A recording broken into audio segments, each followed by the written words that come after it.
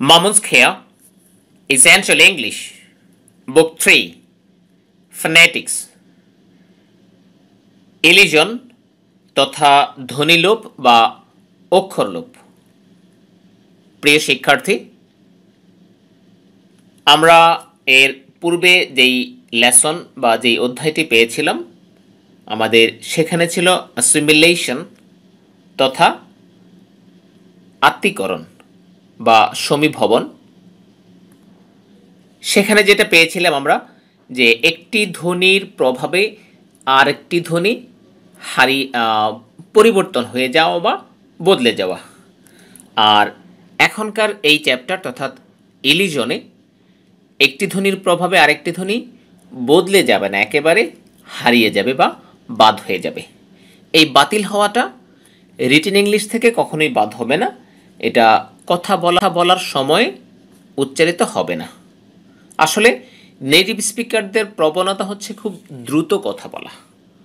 তো দ্রুত কথা বলতে বলতে যখন কোনো ধ্বনির পরে আরেকটি ধ্বনি উচ্চারণ করা সাধারণভাবে কঠিন হয়ে দাঁড়ায়, অর্থাৎ শক্ত হয়ে যায় বা হার্ড হয়ে যায়, যেই শক্ত ধ্বনিটা দ্রুত কথা বলার ক্ষেত্রে প্রতিবন্ধকতা সৃষ্টি করে, সেই কঠিন ধ্বনি বা সেই শক্ত ধ্বনিটা তাদের স্পিচ থেকে হারিয়ে যায় বা তারা এটাকে বাদ দিয়ে দেয়। এই বাদ দেওয়াটা অবচেতন মনে হয়ে থাকে, সচেতনভাবে বা ইচ্ছাকৃত এটাকে বাদ দেওয়া হয় না। এবার আসুন আমরা এক এক করে পয়েন্টগুলো দেখি, ইনশাআল্লাহ চর্চা করতে করতে আমরা বিষয়গুলো আরও ভালো বুঝতে পারবো। তো নাম্বার 1, যেভাবে এটা দেখানো আছে এখানে, এটাকে বর্ণনা করলে এমন হতে পারে, সেটা হলো ইফ ঠ সাউন্ড ওর ড সাউন্ড কামস আফটার স সাউন্ড ওর নো সাউন্ড, ঠ ওর ড উইল বি ইলেডিড। অর্থাৎ যদি কোনো শব্দে স সাউন্ড অথবা ন সাউন্ডের পরে ঠ সাউন্ড অথবা ড সাউন্ড আসে, তাহলে ঠ অথবা ড সাউন্ড অর্থাৎ ঠ বা ড ধ্বনিটা বাতিল হয়ে যাবে, অর্থাৎ উচ্চারিত হবে না, ইলিড হয়ে যাবে, অর্থাৎ লোপ পেয়ে যাবে। দেখুন আমাদের প্রথম উদাহরণ খ্রিস্টমাস। এখন এই খ্রিস্ট, এখানে স ধ্বনির পরে একটা ছ ধ্বনি আছে। এই স ধ্বনির পরে ছ ধ্বনিটা উচ্চারণ করা সাধারণত একটু কঠিন বা শক্ত। এই শক্ত এই কঠিন ধ্বনিটা এই ক্রিসমাস শব্দটাকে দ্রুত বলার ক্ষেত্রে প্রতিবন্ধকতা সৃষ্টি করে, আর এ কারণেই এই স ধ্বনির পর এই কঠিন বা শক্ত ছ ধ্বনিটা বাদ হয়ে যায়, তখন উচ্চারিত হয় ক্রিসমাস, অর্থাৎ খ্রিস্টমাস না হয়ে ক্রিসমাস। একইভাবে লাস্ট নাইট, এই লাস্ট শব্দের শেষে স সাউন্ডের পরে ঠ সাউন্ড, এই স সাউন্ডের পর ছ সাউন্ড কঠিন হওয়ার কারণে এই ছ ধ্বনিটা লোপ পেয়ে যায়, আর লোপ পেয়ে যেটা উচ্চারিত হয় তা হলো লাস, অর্থাৎ লাস্ট নাইট হয়ে যায় লাস্ট নাইট। এর পরের শব্দ স্যান্ডউইচ। স্যান্ডউইচ ন সাউন্ডের পর ড সাউন্ড করাটা কঠিন, এই কারণে ড সাউন্ডটা হারিয়ে যায় আর উচ্চারিত হয় স্যান্ডউইচ, অর্থাৎ স্যান্ডউইচ না হয়ে sandwich. In the same way, brand new. In the word brand, no and do comes together.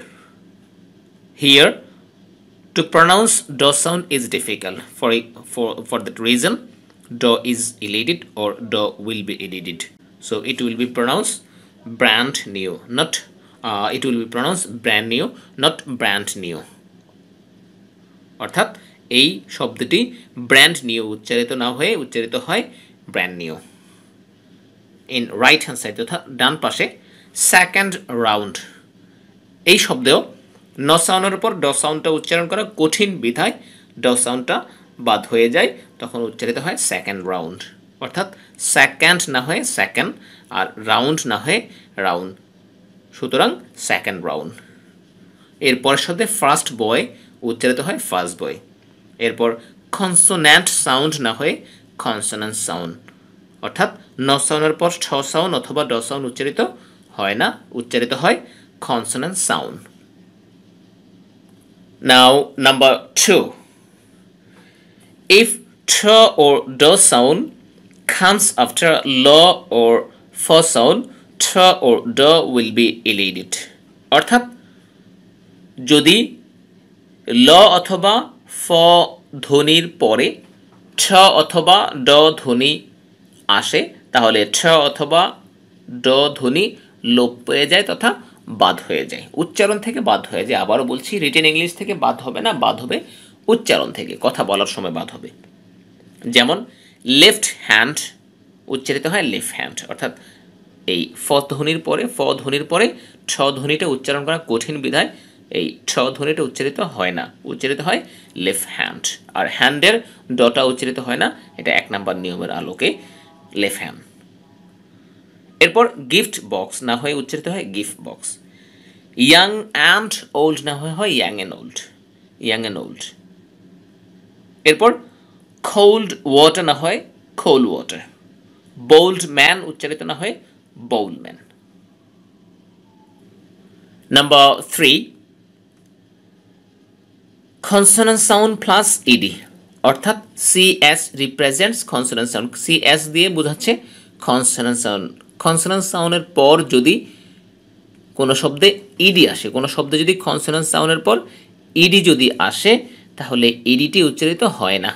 যেমন শর্ট অ্যান্ড থট, এখন এই শর্ট অ্যান্ড এখানে একটা ন সাউন্ড আছে, এরপর ইডি সাউন্ড থেকে ড সাউন্ড আসার কথা, কিন্তু সেটা না হয়ে উচ্চারিত হয় শর্ট অ্যান্ড, এরপর থট, শর্ট অ্যান্ড থট।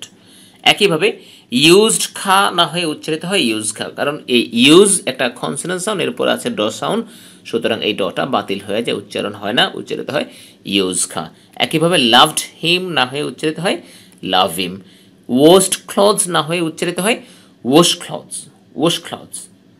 এরপর নাম্বার 4, কনসোনেন্ট সাউন্ড প্লাস হ, অর্থাৎ কনসোনেন্ট সাউন্ডের পরে যদি হ সাউন্ড আসে, কনসোনেন্ট সাউন্ডের পরে যদি হ সাউন্ড আসে তাহলে হ সাউন্ডটা ইলিট হয়ে যাবে, অর্থাৎ হ ধ্বনি উচ্চারিত হয় না। যেমন ফার্স্ট হোস উচ্চারিত হয় ফার্স্ট হোস, অর্থাৎ এই হোস শব্দের হ উচ্চারিত না হয় হয় ওস, ওস।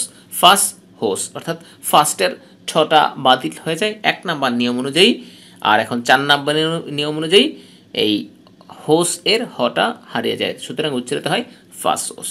একইভাবে নাইস হাউস উচ্চারিত না হয়ে হয় নাইস হাউস, নাইস হাউস না হয়ে হয় নাইস হাউস। একইভাবে বিগ হেড না হয়ে হয় বিগেড, অর্থাৎ হেডের হ হারিয়ে গিয়ে থাকে এড, সুতরাং উচ্চারিত হয় বিগেড, বিগেড। In the same way broken hand, broken hand, তাহলে এই ব্রোকেন শব্দের পর অর্থাৎ কনসোনেন্ট সাউন্ডের পর আছে হ ধ্বনি, হ্যান্ডের হ ধ্বনি হারিয়ে গিয়ে থাকে অ্যান্ড, অর্থাৎ উচ্চারিত হয় broken hand, broken hand. Number 5 নম্বরে যা বলা আছে অফ, ও এফ, অফ, এই এর উচ্চারণ হয় অফ, অফ। এরপরে যদি কনসোনেন্ট সাউন্ড থাকে, অর্থাৎ অফ শব্দের পরে যদি এমন একটি শব্দ আসে যেই শব্দ শুরু হয় কনসোনেন্ট দিয়ে, তাহলে অফ, এই অফ শব্দের ভ ধ্বনিটা হারিয়ে যায়, শুধু আ বাকি থাকে। দেখুন খাপ অফ টি, এখন এই খাপ অফ, অফের পর আসলো টি, এই টি শব্দটা শুরু হয়েছে কনসোনেন্ট ধ্বনি দিয়ে, অর্থাৎ কনসোনেন্ট দিয়ে শুরু হওয়ার কারণে আমাদের এই অফের ভ ধ্বনিটা হারিয়ে যাবে, ভ হারিয়ে গেলে থাকে শুধু আ, সুতরাং উচ্চারিত হবে লটামানি, খাপাছি, অর্থাৎ খাপ অফ টি না হয়ে উচ্চারিত হবে খাপাছি, খাপাছি। আবার বলছি খাপ অফ, অফের ভ নেই, সুতরাং আছে আ, খাপ আ, এরপর টি, খাপাছি। In the same way, type of man becomes type of man, অর্থাৎ type of না হয়ে type of এরপর man, type of man.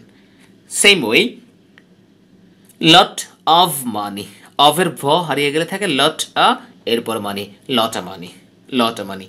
Branch of tree, এই of এর ভ হারিয়ে গেলে হয় branch a, অর্থাৎ branch a, এরপর tree, branch a tree, branch a tree. Then number 6, if two sounds of the same place of articulation come together, preceded or first one will be elided, অর্থাৎ একই উচ্চারণ স্থলের দুটি ধ্বনি, অর্থাৎ বাংলায় আমরা যদি বলি একই উচ্চারণ স্থল তথা আরবিতে বলা হয় মাখরাজ, একই মাখরাজের দুটো ধ্বনি, যেমন আমাদের ফ ব একই মাখরাজের ছ ড, খ গ, থ দ, চ জ স জ এইরকম একই জোড়ার অর্থাৎ একই মাখরাজের দুটো ধ্বনি যদি পাশাপাশি আসে তাহলে প্রিসিডেড মানে প্রথমটি ইলিট হয়ে যায়, অর্থাৎ প্রথমটি উচ্চারিত হবে না, প্রথমটি বাতিল হয়ে যায়, হারিয়ে যায়। যেমন সিট ডাউন, এখানে দুটো ধ্বনি আছে, অর্থাৎ সিট শব্দের শেষে আছে ঠ এবং ডাউন শব্দের শুরুতে আছে ড, আর এই ঠ এবং ড দুটো ধ্বনি একই উচ্চারণ স্থলের বা একই মাখরাজের, আর এই কারণে আমাদের নিয়ম অনুযায়ী একই মাখরাজের দুটো ধ্বনি আসলে প্রথম ধ্বনিটি হারিয়ে যায়, সুতরাং উচ্চারিত হয় সিট ডাউন হয়ে যায় সি ডাউন, অর্থাৎ সিটের ঠটা বাতিল হয়ে যায়, থাকে ডাউন, অর্থাৎ C down, sit down becomes C down. In the same way fine night, এখানে একই উচ্চারণ স্থল নয়, একই ধ্বনি আসছে, সুতরাং অর্থাৎ ফাইন শব্দের শেষে আছে ন এবং নাইট শব্দের শুরুতে আছে ন, অর্থাৎ দুটো ন পাশাপাশি আসার কারণে একটি ন বাতিল হয়ে যায়, যেমন ফাইনাইট, ফাইন নাইট, ফাইনের ন বাতিল হয়ে গেলে হয় ফাই এরপর night, finite. In the same way with them, দুটো ধ্বনি একত্রে আসলো থ এবং দ, উইথের থ আর দেমের দ, দুটো ধ্বনি পাশাপাশি আসার কারণে উইথের থ বাতিল হবে উই, এরপর দ্যাম উই দ্যাম। এরপর ব্র্যান্ড নিউ, আমাদের নিয়ম অনুযায়ী ন সাউন্ডের পর, অর্থাৎ এটা হচ্ছে 1 নাম্বার নিয়ম অনুযায়ী ন সাউন্ডের পর যদি ড সাউন্ড আসে, ড সাউন্ডটা উচ্চারণ কঠিন বিধায় ড সাউন্ড হারিয়ে যাবে, সুতরাং থাকলো ব্র্যান্ড নিউ। এখন দুটো ধ্বনিতেই দুটো শব্দেই ন আছে, একটা ব্র্যান্ডের শেষে আছে ন আর নিউর শুরুতে আছে ন, অর্থাৎ ন ন পাশাপাশি আসার কারণে এখন প্রথম নটি বাতিল হয়ে যাবে, হবে ব্র্যা, এরপর হবে নিউ, অর্থাৎ brand new becomes brand new, brand new.